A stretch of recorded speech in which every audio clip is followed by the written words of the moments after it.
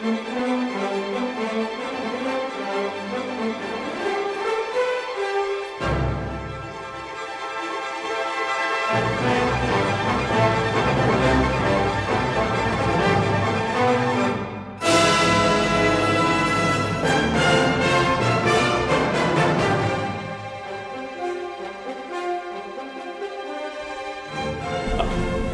is Bob, and this is Libertarian Viewpoint. This show is to help educate you concerning libertarian alternatives to the government solutions that we've all been handed from officials that never include anything individual orientated. So I've got a guest here, Mary-Ruwart, and I thank you for being on the show, Mary. Well, it's my pleasure. And you're from Texas, right? I am now, yes. Originally from Michigan. I suppose you could get a job with the car industry, or well, I'm a scientist by training, so I was at Upjohn in Kalamazoo for many years. I hear it. That sounds like a very good job. But like that was in the, is it in pharmaceuticals? Or? Yes, it was. Yes, it is. And you know, what I learned there is how much FDA regulation actually impedes the development of new cures.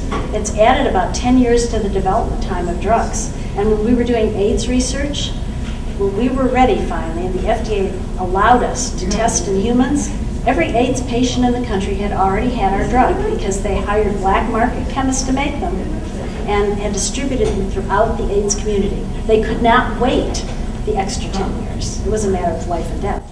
And of course, it would, as far as human trials go, I mean, that would be almost the ultimate, other than there's no blind placebo type. That's right, and that's why the courts ruled against the cancer patients recently. The Supreme Court wouldn't even hear the case. The cancer patients sued. They said, let us buy, not give, just buy what the pharmaceutical companies have in their pipeline once they've gone through the human safety testing.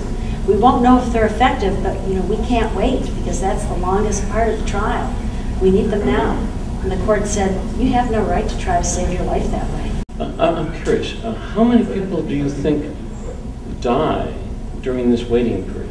I've actually calculated it because the drugs that are on the market now, we know how many lives they save, and we know how much delay they've encountered based on the 1962 regulations. So we can calculate them at 4.1 million minimum.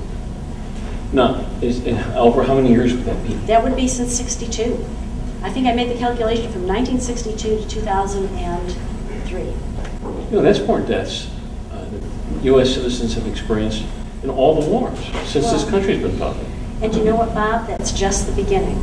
Just the beginning. Because there are many drugs that never make it to the market because of these regulations. I'll give you an example of what happened to a drug I was working on. It was prostaglandins for liver disease. And I actually got a call from the FDA commissioner FDA examiner for my division. And he said to me, Dr. Ruwart, I understand you have a patent now. You've filed a patent for prostaglandins and liver disease. Is that true? I said, yes, we just did that. He said, I am so excited. Liver disease kills 100,000 people every year and there's no cure. We just send people home for bed rest. You know, this could make a big difference, so we'll help you any way we can. Well, I was excited. You know, I thought, oh, finally, we'll get something on the market.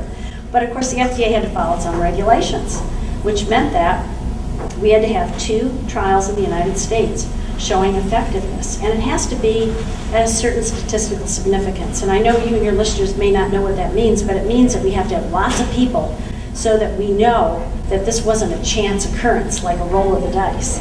Yes.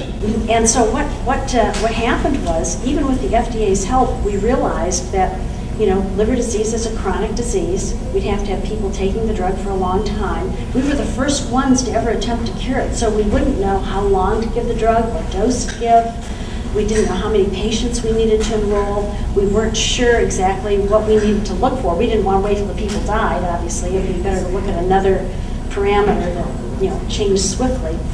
By the time we figured all this out, we realized that if we didn't guess all these things right the first time, we'd have to repeat this long, long study. And by the time we got the drug to market, we'd go generic. We'd never recover our costs. So we decided not to develop it, even though the FDA really wanted us to. It just is too difficult. Now, other countries like Germany or England, even Japan, will quite often years ahead of us. That's right. Already approved drugs. Now, what are they approving them based on? Well, every country has a different system for drug approval. And because the United States made such stringent regulations in 1962 and made them in a way that they get to grow every year, we have some of the most rigorous regulations in the world. So in other countries, they don't have to go through all the hoops. So other Europeans get about twice as many drugs as we do, for example, new drugs. And when we get them, the same drugs, we get them a lot later than they do. Well, what is the cost? I mean, obviously, I heard at one point, you know, just to get one drug to the market, yes, with all the testing, was $400 million.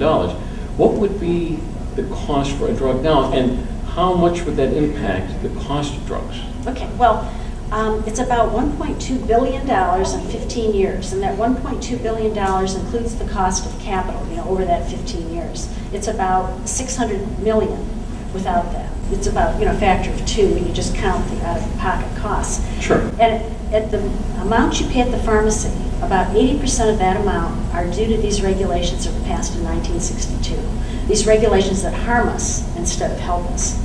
So not only but do these drugs kill us at a rate of, was it, we had 4.1 million people just dying from the delays, but you know, I just gave you an example of a drug that never made it to market. Yes. Okay, well, if that's, you know, that's some creative type of new drug, and you can actually calculate roughly how many drugs we lose. We know we lose at least 50% of our drugs that never make it to market because of these regulations. So if you assume that they're as effective as the drugs that are on the market now, that's another 16.4 million lives. That's a lot of people dying. In fact, I calculate that maybe 1 out of 3 or 4 people who have died since 1962 died prematurely because of these regulations. So no testing was done. Mm-hmm. Say we simply introduce these to the market. Mm-hmm. Without the FDA, how many people would die from just from the drugs mm-hmm. without the testing?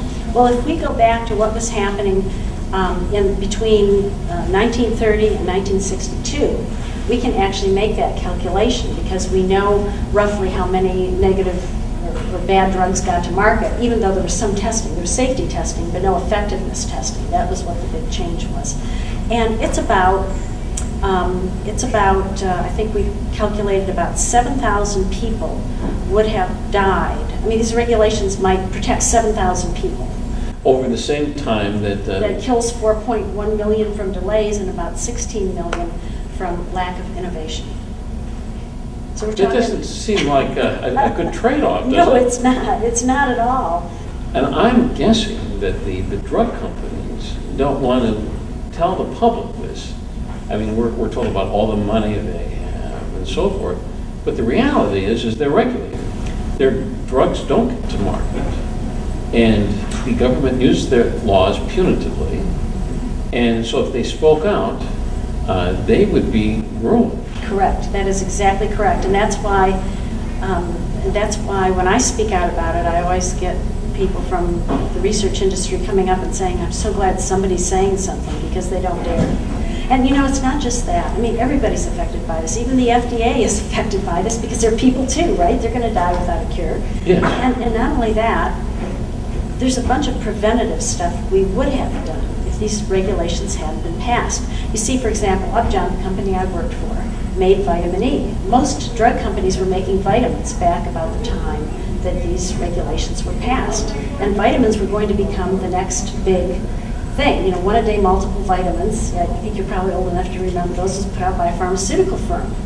And so the companies were getting into prevention. But once these regulations passed, they couldn't do that anymore. And that was because when they go to a doctor and try to tell them what new stuff is out there for them to use, the FDA won't allow them to talk about anything that hasn't gone through this process that costs $600 million out-of-pocket costs and $1.2 billion in capitalized costs. Well, something like vitamin E is not patentable. So you can never recover your costs. It goes generic the first day, and you never recover that money.